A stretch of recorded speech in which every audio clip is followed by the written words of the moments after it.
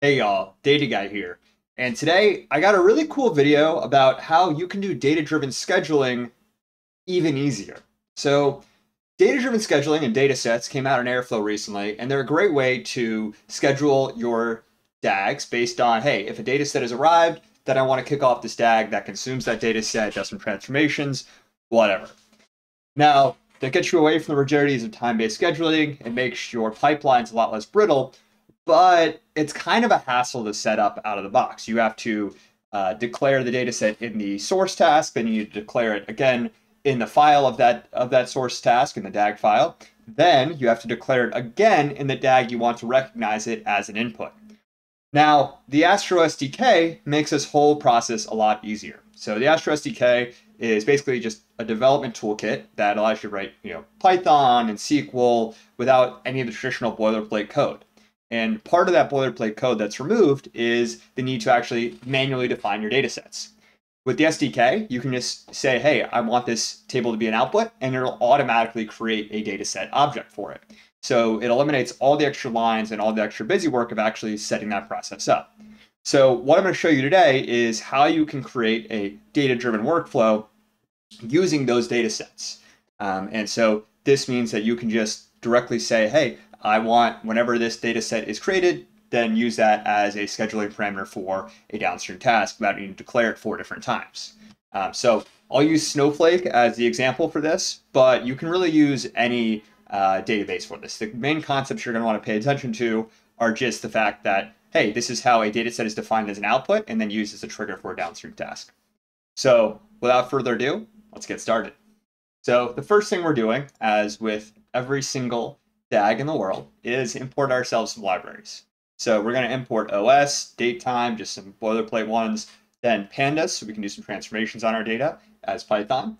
The DAG decorator, just for defining our DAG, Astro files, this is what's going to allow us to read a file as an input, as a data set, and then Astro SQL. So these are the SDK tasks that will allow us to just load file and transform it without needing to define the extra boilerplate code that traditionally would be involved here. Then finally, you have Astro SQL table, and this is actually what takes the place of the dataset object within the Astro SDK. You can use tables now, so you take an output of a table and then consume it from another task.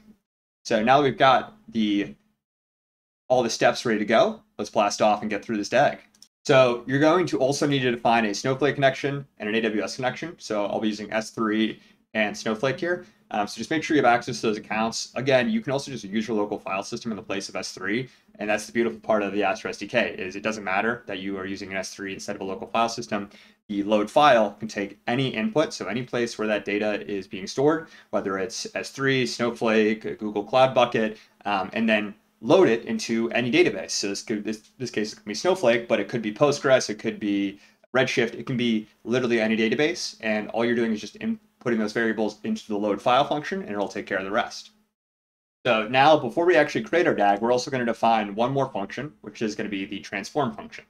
So here we are using that Astro SDK function, which is transform. And so what this does, we'll take 2 inputs, and this can be more than 2 inputs. I'm just only using 2 inputs here, which are going to be the 2 data sets of homes information that we're using here. So here we're just combining these 2 data sets using the union operation and just select all from them. And this will make a little more sense when we actually create the DAG, which we'll do right now. So here we have a pretty standard DAG definition, just start date, schedule interval, catch up set to false, and setting our markdown doc. And we're going to call this example SDK datasets, and so that's what we're doing here. And now let's start using the load file function to load our data. So here in the load file function, this is that Astro SDK function I talked about. We are defining just an input path. So this file here, file path, my S3 path, using my AWS connection ID. So if you were just using a local machine, you would just use a local path. I'm using AWS, so I'll be adding AWS connection ID so it knows where to find it. Then your output table, and this is where it's creating the data set in the table. So now we have a data set called homes1 in Snowflake. So now we can schedule further tasks just by referencing this table of homes1. And this eliminates the need to actually define the data set externally from the task. It is done automatically through this load file and then output table function. But really it's through this table right here, which is taking the end destination of this file and then initializing it within Airflow as an object. So if exists, replace, just So I'm going to be running this tag over and over again as examples. So we'll just leave it as to replace if I actually do run it again. And then we're going to do something very similar for our second data set. Now, where it all comes together is in this extract data file, or task. So here, we're just taking home's data, which is just the name of these two tasks, and reading them in as inputs for this function we defined here. So you'll notice, because we already defined the output as a table, we don't need to do any other funny business to actually load this data from Snowflake into this transform task. So it just reads it in super easily, and then will give us an output table directly into Snowflake as well. So this is really the power of the Astro SDK, is we can have data set driven scheduling, but we can do it in an organic way, where it's just, hey, I created a task to load a file. Now I just want to reference that file that I loaded, which I'm just taking the name of that task and putting it into this argument, and boom, now it's loading that file into this task. And so I can run transformations on it. I could actually also use Python here and a pandas data frame to transform it. But really just opens up a world of possibilities by reducing the complexity of data sets and just making them super simple, so that you don't have to worry about the complexity of just doing one data set. You can have a full workflow that has all your different data sets spinning off different activities, connecting to each other in a dynamic but also managed way. So really just helps make your pipelines less brittle, as well as makes the flow of data through them a lot more critical and readable within the Airflow UI. So, everything's driven off of your data. And so we shouldn't be bound to time-based scheduling. We should be worshiping the data and making sure that it drives everything within our pipelines. So now you have an output data set, everything's combined. And so that's the end of the DAG. But let's go into the Airflow UI and take a look at what this looks like in practice. So here in the Airflow UI, we have our example SDK data sets, and let's run it, see what it looks like.